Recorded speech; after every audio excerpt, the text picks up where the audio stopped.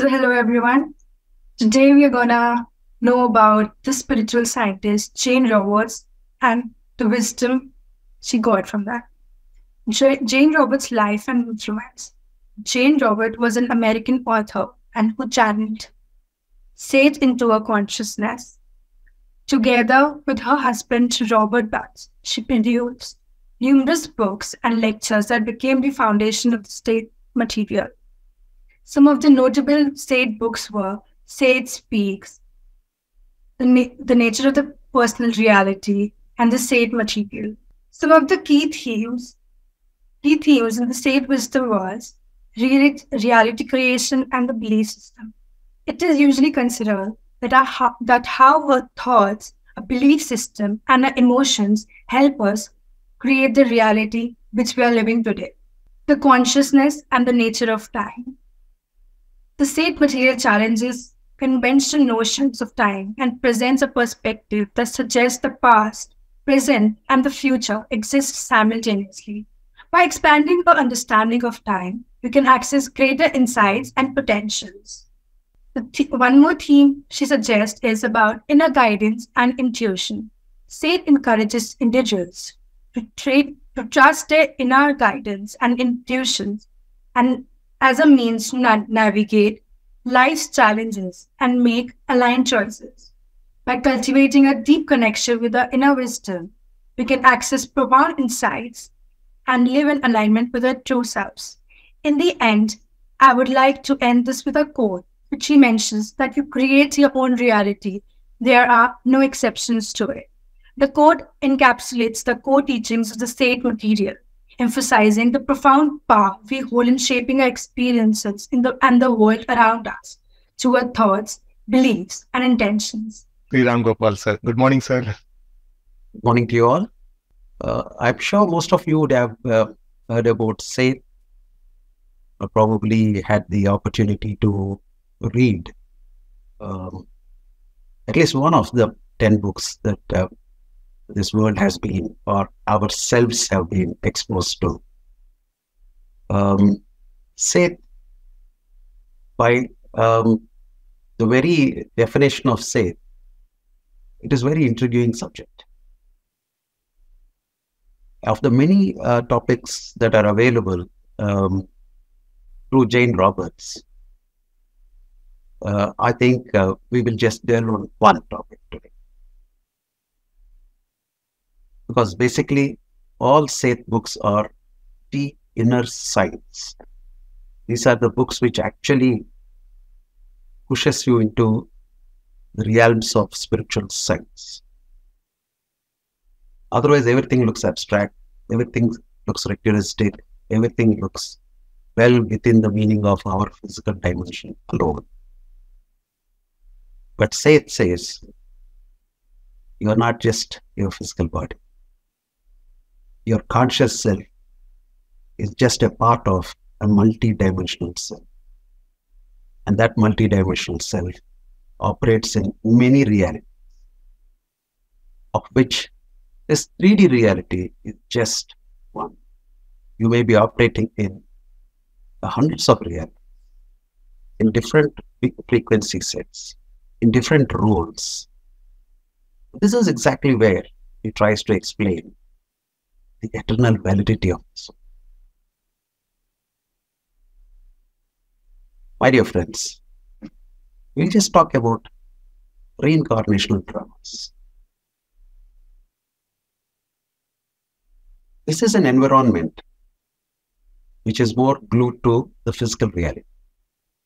We are engrossed in this reality, which we feel that we are not creating, or we have not created, but created by others.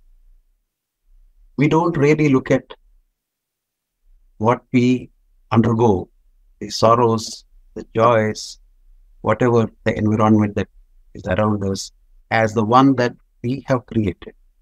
We are very much part of it, as much as the entire population of this world, en masse. So we think that if everything goes well, it is I who did it. If it doesn't go well, then we have many to blame. we may blame the past karmas also. This is where this particular reincarnation dramas, the wisdom, the intriguing wisdom that Seth has given this particular topic, which actually exposes the myth around the karma that we actually. Karma, we think that the past wrong deeds are the ones which is affecting us today. So that's how we were, made to believe all through. That's an understanding that we were put into. But Seth has a different meaning to the whole. This is the subject I would like to share with you in the next 15 minutes.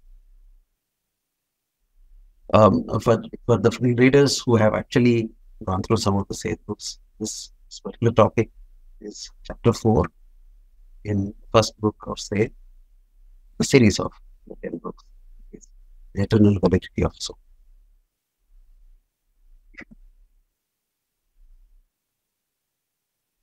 In terms of the daily physical existence and the surroundings that we are in, we are currently connected with.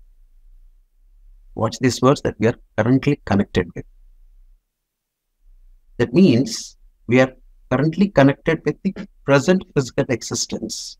Say, for example, I am speaking, you are hearing, or you are hearing, I am speaking. So this is what we are currently, this moment we are connected with. We are so focused in our roles, and however intriguing the reality is that what we have created, we are so entranced with the problems, the challenges, the hopes and the sorrows that are in this environment with which we are connected, right? Our life spins around these things. This is a very intensely moving drama. What we are going through is an intensely moving drama with all this, salt and pepper. We are so intriguingly focused only in this reality, not knowing that this is just a part of our multidimensional reality. So where is this multidimensional reality? So what is this you, we, or I? It is only the conscious self that is projected out of the actual multidimensional reality. So my dear friends, Seth actually puts us in a very intriguing position by making us try to understand that the self that we are in at this moment is just a part of the infinite selves that we are actually. And are we connected with these multidimensional selves? Of course we are. Of course we are. But we have never focused in the other dimensions of the multi. Where are these multidimensional selves then? They're well within us. We are just focused out of that multidimensional reality, just as a finger out of the 5 fingers. The other fingers are there, but in different realities of life. It could be as good as opposite to you, next to you, or in other dimension, wherever, whichever it is, but all undergoing a similar set of experiences in their realities, which they have created, and all are connected. That means we can draw the experience of our own self in another dimension because we are connected. And together we play our roles. That means the multidimensional selves in other dimensions can greatly make us experience the current physical self as well. And the communication is instant, nanoseconds. So we have a situation where we think that we have done everything, but not. We are supported by many multidimensional selves of our own self, of which we are just one part. Similarly, it is just not our own multidimensional self and the conscious self that we are in in the play. We have, let us say in this program, we have 102 selves already with their multidimensional connectivity. Now just imagine where exactly we are. So when we connect, these selves connect with the other selves in creating a play, creating a reincarnational drama, then you can understand the vastness, the richness of the experiences of various selves that goes into the making of our own self in the current environment. And Seth has a very different argument here. He says that all dimensions, all realities exist in one go. Seth clearly says that time is not a linear one where events happen one after the other. This is exactly where there's a lot of confusion. So how can this happen? How can this happen? For me, it is time.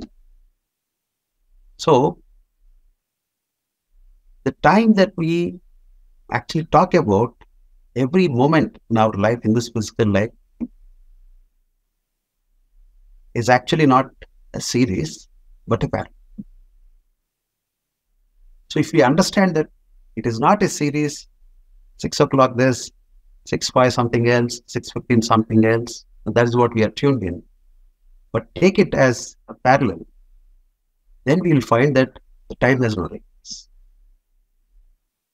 So that is exactly where he says that you may live in what 3D life of 200, 200 BC and 2023 are saying simultaneously. Time is simultaneous. Now, when the time is simultaneous,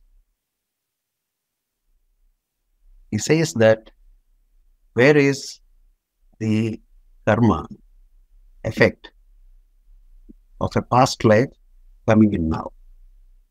Yes, for our understanding, we'll say past life, and this because we are in this 3D dimension where time is linear.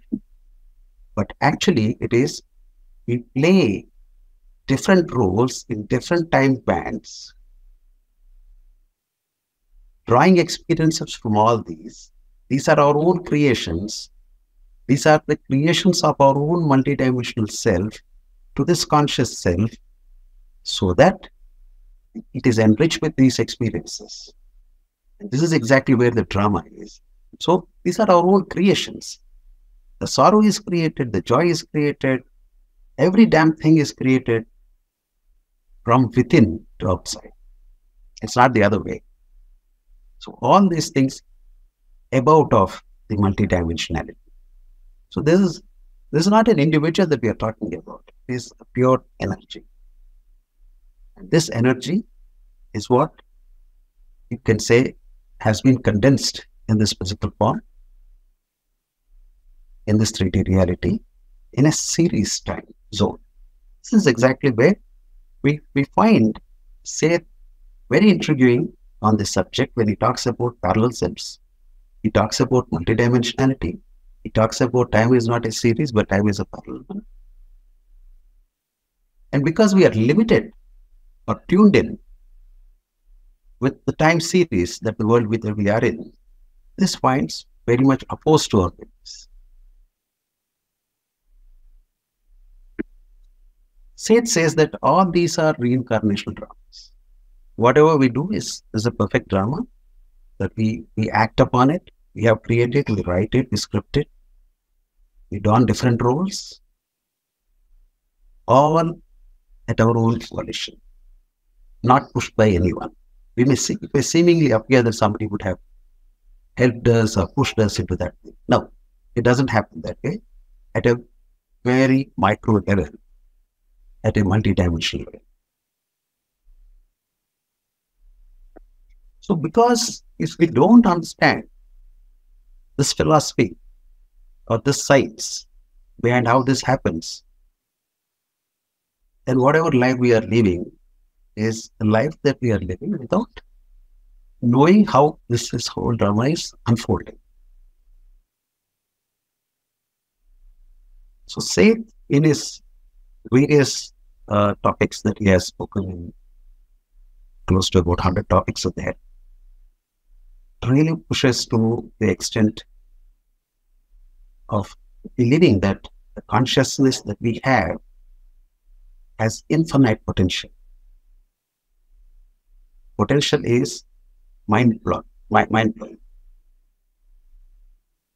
Because this conscious self draws all its experience, energies from various multidimensional selves in various realities.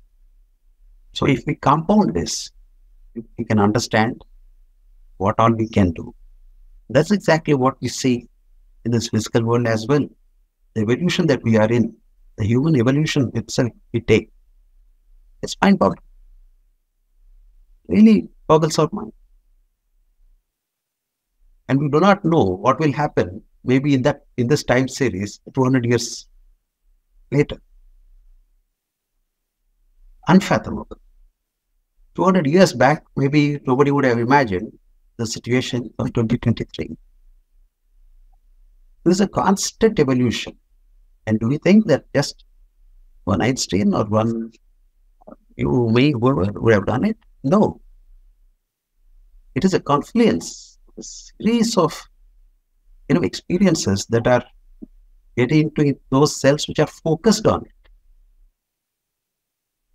And each one's act is different. There can be multidimensional cells which are pushed. Even a multidimensional self of all these 100 people who are there in this program would have pushed Einstein to give is equal to mc squared. It is as simple as that. You may say that Einstein only did it. Yes. Everything is pushed on to that particular conscious self to actualize the thing. The pains, the conscious self, that is we or I or you, is in a constant state of evolution. It has its own infinite potential or sources to create its play, its drama, with its own multidimensional other realities or entwined with the other multidimensional forces or resources or sources that are available. This happens at a very deep inner level. We don't understand them because, barring a few moments of our meditation, we are otherwise absolutely focused on the physical reality. And that too in our meditation probably, we just touch and go the real ebb of it. So this is what I personally feel that some of the great sages, without any telescope, would have measured the distance between Earth and Sun. How was it possible? Yeah. The experience of various dimensions of his consciousness self would have made him understand. So this could be very freak from a scientific point of view, but it's not. Nothing happens freakishly on this planet because consciousness doesn't do anything without its own knowledge. Our mind may not understand it. For example, the consciousness self out of that multidimensional self, which has created us, do you think that it has created just like that? A Sunil or a Sriram? No. Yeah, when it comes to the mind, which actually looks at the outward, the physical 3D reality, yes, that confusion will be there. And the ego actually plays a great role, saying that, yes, I did it, or okay, as a team, we did it. But beyond that, it can't look. But if this conscious self actually looks deeper inside, then it will find its own parental multidimensional realities and the multidimensional realities connected with the other millions and trillions of multidimensional. So that's the source. That is what actually says eternal validity of the soul. There is, really look at that canvas. So intriguing, so mind-blowing that we can understand that we are just a speck of that energy performing in reality with absolute sense of responsibility, but the mind may say that we are not performing as responsible.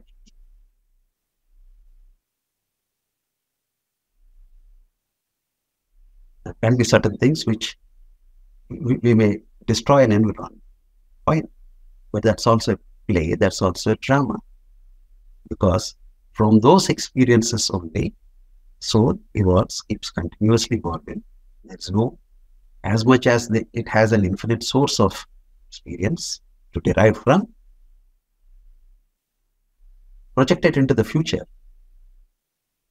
the soul has infinite possibilities to keep evolving infinitely. So if we understand this, it brings a sense of responsibility, at least in our 3D image and mind, the kind of responsibility that we should also exhibit,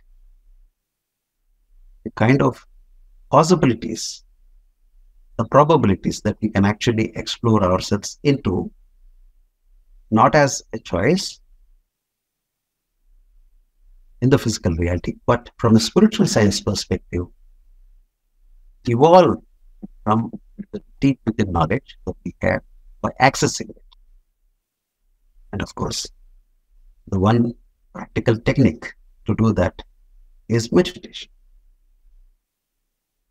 In fact, in this same reincarnational dramas, say, clearly talks about kind of consciousness self that may drop in your physical reality, trying to guide you to understand this deeper science. So this one small paragraph, which actually made me discuss even with Patri sir. So it is something like Patri sir, who has dropped in our physical reality with a purpose to guide the many consciousness selves to understand the deeper multidimensional selves that it is connected with. So we have such kind of props. We also have that kind of settings. And all this put together, we use all these resources, all these weapons to create the physical reality that we are in. So this 3D reality that we are is not just the reality actually that we are in.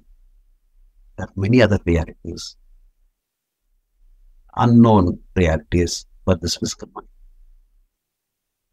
So this is exactly where our reincarnational dramas are not just the cause and effect, but all happen simultaneously. It is the cause and effect that we talk about is nothing but simple learning. As far as Seth is concerned, just simple learning from various experiences. So he strongly says that it is, we suppose that the bad karma happened in past life, is what we are paying for in this life.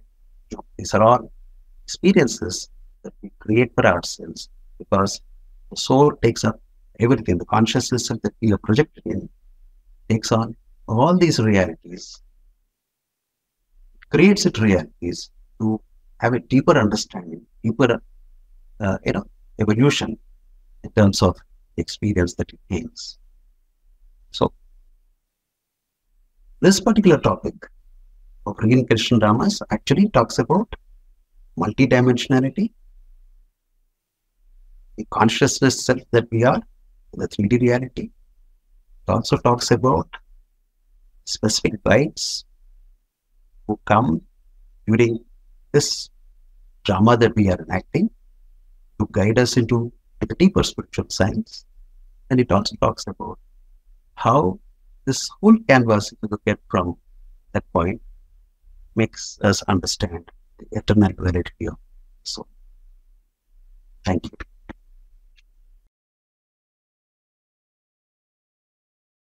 What could be the experience for a soul on this physical plane, sir? So from my understanding, it would be more towards senses, right, sir? I mean, five senses, what we have, those could be the experience on this plane earth. Like, I mean, eating something or tasting something or smelling something. What could be beyond that for a soul here, really? I mean, what really it could be? I mean, more than understanding the things on this plane. Manoj, we are focused on our physical senses. That is why, the five senses that we have, they dictate terms to us, right? To eat or to play or to do whatever, however these senses, because they create the kind of emotion for us to live. But actually, relevant to the topic that I spoke today, I'll try to answer all from this particular topic one is, if you could remember at the beginning of the subject, I said, Seth has clearly said that we are so focused in our physical reality, the 3D physical reality, that we are ignorant of the greater things that we are connected with. It is not just limited to the physical senses which we operate day in, day out. They are very much required to clear as a GPS of our life, that we are alive, right? But there's far more truth behind our existence. It's not just to eat or to feel that we are here. We are here to create things. We are here to learn to actualize the dreams that flow out of the multidimensionality, or the acts that our mind would have, broadcasted with the assistance of the inner selves. But little did we realize, because we are engrossed with something else. However this will happen, it depends on how much we get focused into it. It's not that just the eat and play that we are always focused in. There are many dreams that come. Why will the dream come? Dream is again a source that is coming up. It's just reminding us something else. So if we get focused into it, then that starts actualizing. So the essence of our life, we say, what is the purpose of life? It's a big question. The purpose of life is very simple. We are here to learn to actualize, to materialize the way we want. As we materialize things, we master it. The whole multidimensional reality is, living in so many existences, so variety of existences, millions of existences, of which this one that we are living, this is just one part. So if we can understand this particular canvas, then we'll understand that we are not limited to the physical senses. The far more greater things that we have to do. The mind may play front with us, and then we may defocus on something else and waste the limited time that we have, a series of limited time. So it's far beyond.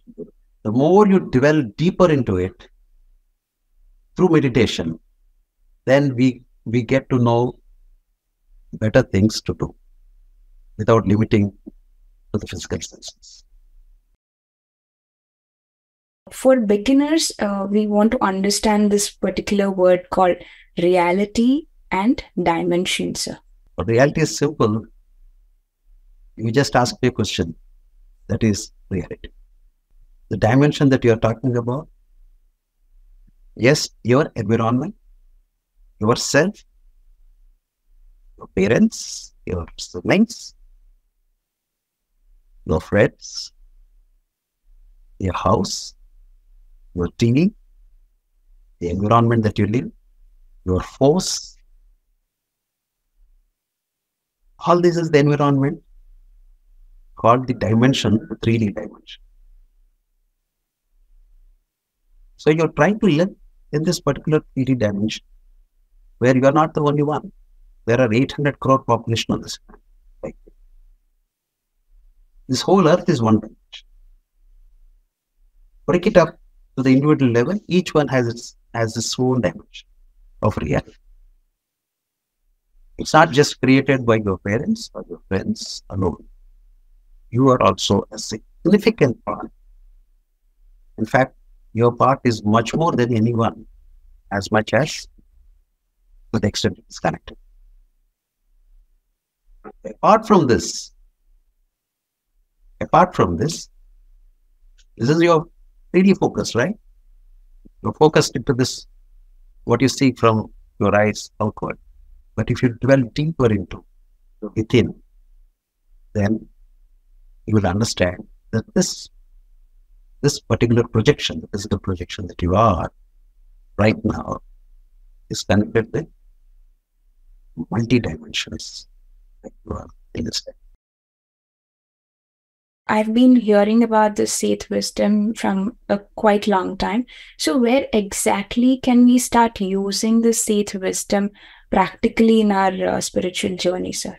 It happens automatically. The moment you think about that your consciousness self, the Prithvi that you are, has infinite source, like a bank balance. You have an infinite bank balance. What will you do? You'll start creating more. Right? So likewise, you have infinite experience. You're not just Prithvi.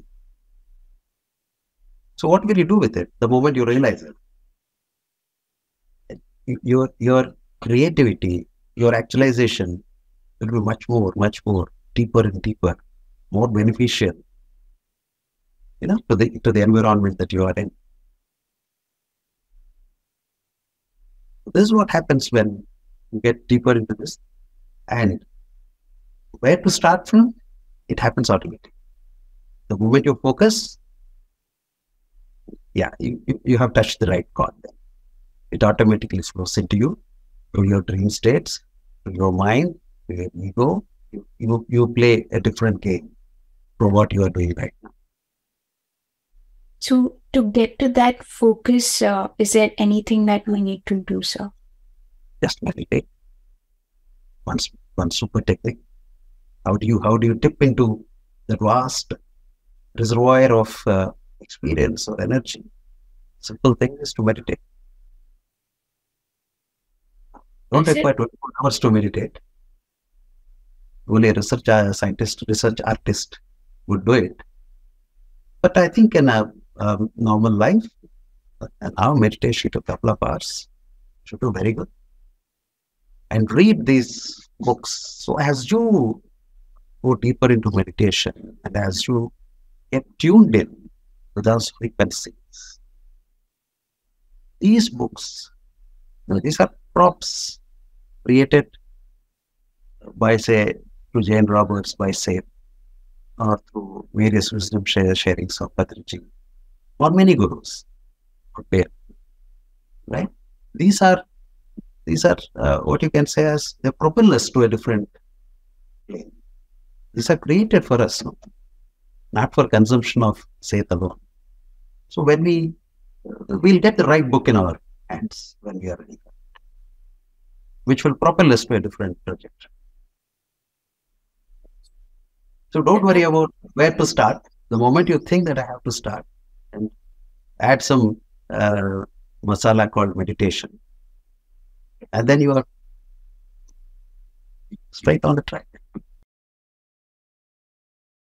Sir, I have actually tried reading this Nature of Reality book, but I couldn't go beyond 2-3 pages because it was really difficult for me to get into that deep vocabulary and that conversation thing. So is there any easy way to understand the Seth material, sir?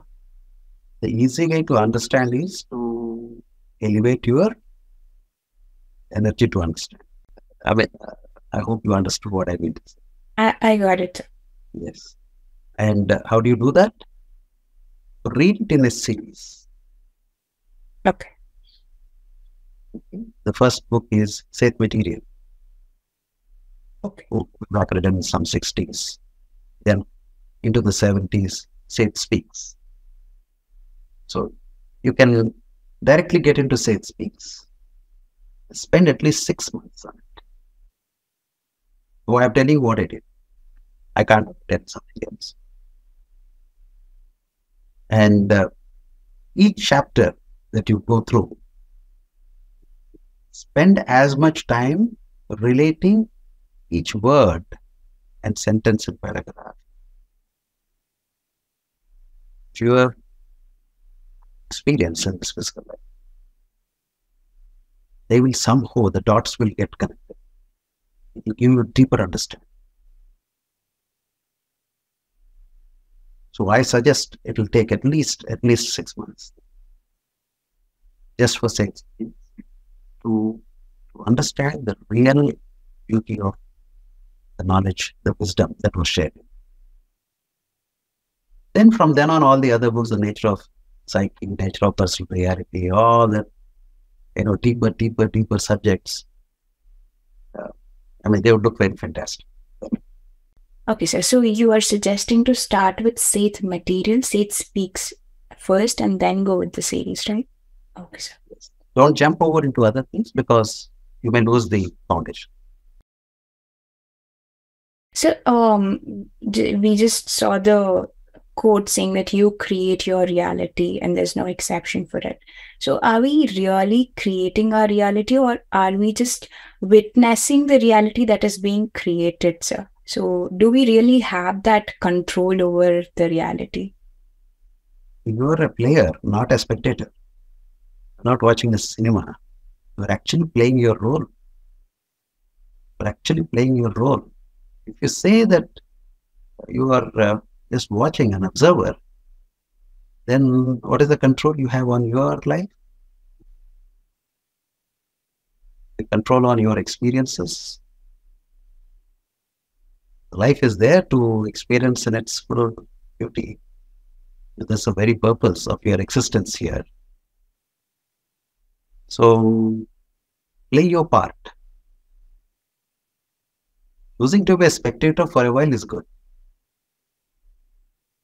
but not always necessary.